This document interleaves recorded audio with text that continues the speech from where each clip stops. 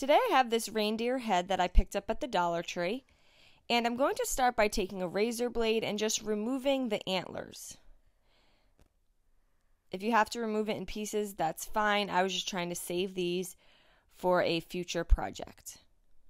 So I set those aside, and I did the same thing to the nose. I just popped that off easily, but the nose I will be gluing back on, so I'm just going to set that aside. Next, I found this headband at the Dollar Tree as well, and I liked how the antlers stood up a little higher and they're just a little taller. So I'm going to cut them off of the headband, and I'm going to attach them to the reindeer head.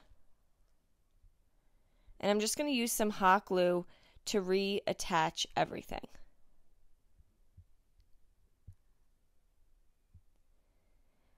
I'm then going to take some Wise Owl white primer. Now this step is totally optional. Sometimes I prefer to have a base color of white before I do my main color, just so when I sand, you get a little bit of white popping through rather than the bare wood. Once that had dried, I then took my Wise Owl chocolate and I painted everything in the chocolate. Now you can totally pick any colors that you want for your deer head and the antlers. I got this book of scrapbook paper from Hobby Lobby. It comes with a total of 40 sheets and has a few different patterns. And I have different shape ornaments here, and I'm going to trace them on the back side of the scrapbook paper. And again, each scrapbook paper was its own pattern, and I did 6 different patterns. And then I'm going to cut all of those out. So you can really customize this to your liking. I just have the 2 different patterned ornaments, but if you have other ornaments or you can freehand, I think 3 different patterns would look nice as well.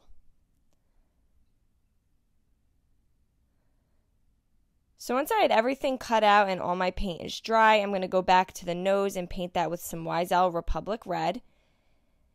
And I'm going to add a little bit of white to my bells that are on the antlers. Now I decided I'm going to keep the head and the antlers almost like a silhouette, so I'm going to leave them both this brown. But if you want to paint them or dry brush extra paint on, I would do this now before you glue it to your board.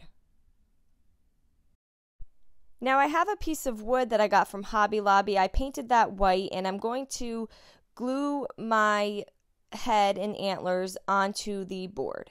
And I'm just adhering that with some hot glue.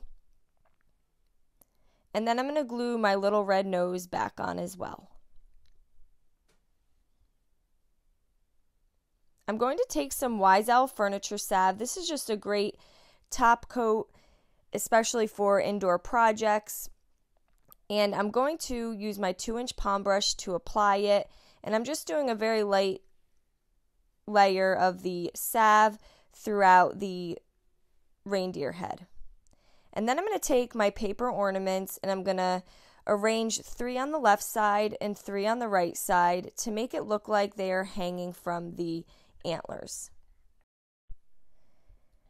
Once I had them in place, I'm just going to take some hot glue and attach them to my board. These do not have to be perfectly even. They can really hang however is pleasing to your eye.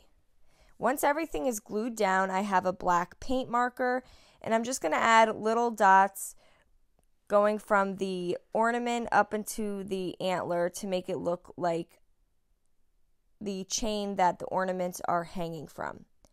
Now you could just freehand this, or if you want to keep it pretty straight, I just have a straight edge here that I'm using as a guide, and then you can just go back through and make those little dots a little bigger. You can even add real string. There are many options for this step, and I did that on both sides.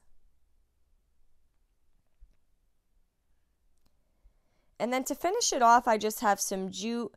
I tied 6 bows using my jute. If you have a nice pretty Christmas ribbon, I think that would look nice as well. And I'm going to glue a bow at the top of each ornament. And I'm just using some hot glue to adhere those in place.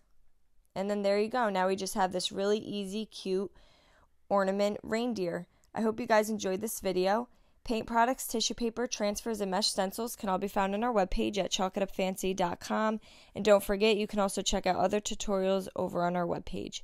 Have a great day.